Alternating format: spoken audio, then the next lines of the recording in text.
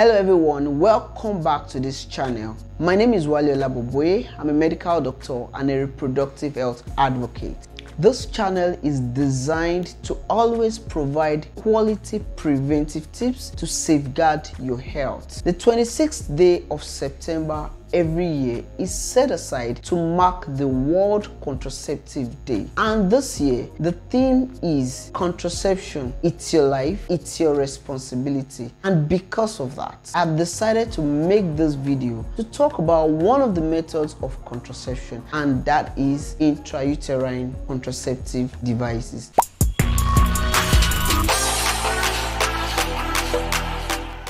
If you haven't subscribed to this channel or you're new to the channel, hit on the subscribe button and do the same thing to the notification bell so you don't get to miss any of our videos when we upload. And also, you're helping the channel to grow. That being said, let's dive right in. What then is an Iucd? It is an acronym meaning Intrauterine Contraceptive Device. It is a small T-shaped plastic device that contains either copper or hormone progesterone, which is placed in the uterus, that is the womb, with the aim of preventing pregnancy.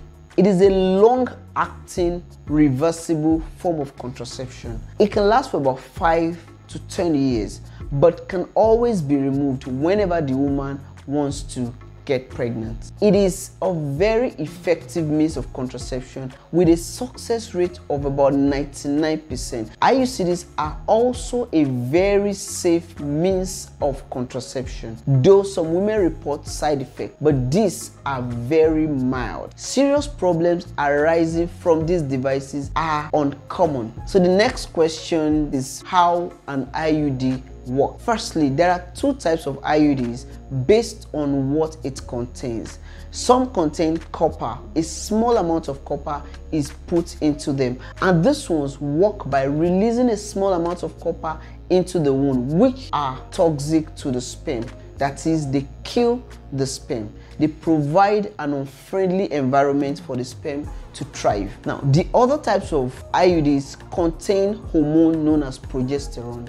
Now, these work through various means. The first is that they cause thickening of the mucus around the cervix. This thickening blocks the opening to the womb and prevents sperm from going direct into the womb. That's the first thing. Secondly, the hormone progesterone prevents ovulation from occurring. And when there's no ovulation, there is no egg for the sperm to fertilize. And thirdly, even when ovulation occurs and fertilization occurs, this hormone also prevents implantation of the developing fetus. Generally, all IUDs tend to prevent sperm transport, thereby preventing the sperm from meeting the egg and thereby removing every chance of fertilization. So how do you get an IUD inserted? The insertion of an IUD is a simple and safe procedure with little or no discomfort.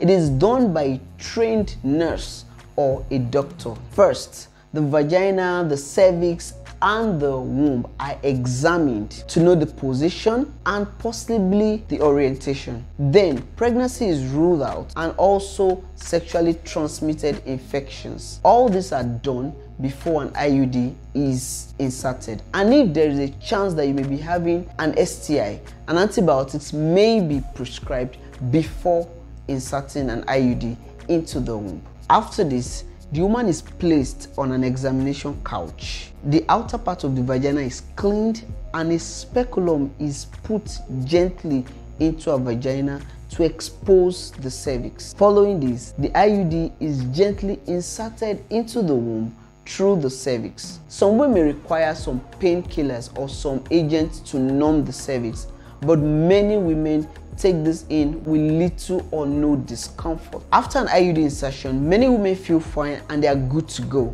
but a few may experience some cramps in the lower tummy and may need to wait behind for about 30 to 60 minutes before eventually leaving to the house. What are the advantages of having an IUD?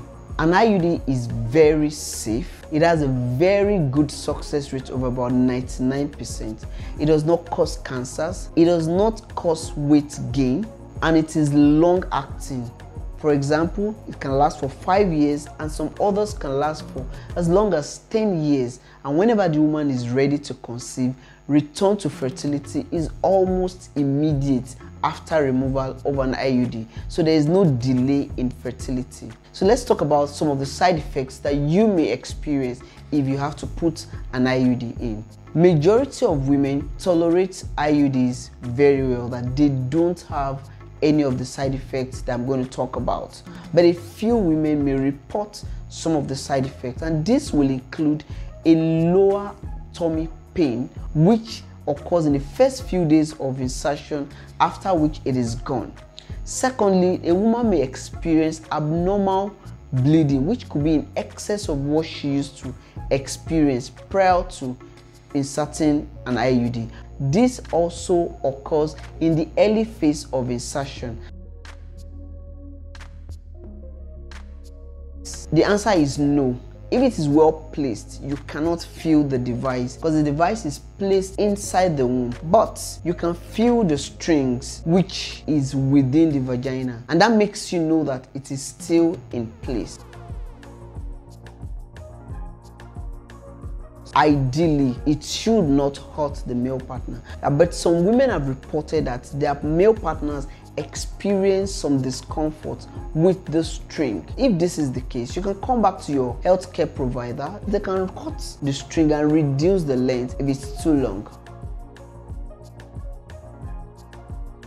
Ideally, you should not get pregnant with an IUD, but like I said earlier, 1 in 100 women that use IUD may get pregnant while on IUD. If you suspect pregnancy while having an IUD, you go to the hospital as soon as possible so that you get an ultrasound scan done and then your pregnancy can be located. Now that you know about IUDs, their safety profile, their effectiveness, I believe this can serve as a guide when making decisions on the type of contraception you want to use. If this video has been informative for you, kindly subscribe to our channel, like the video, share to as many people as possible, and remember, contraception, it's your life and it's your responsibility.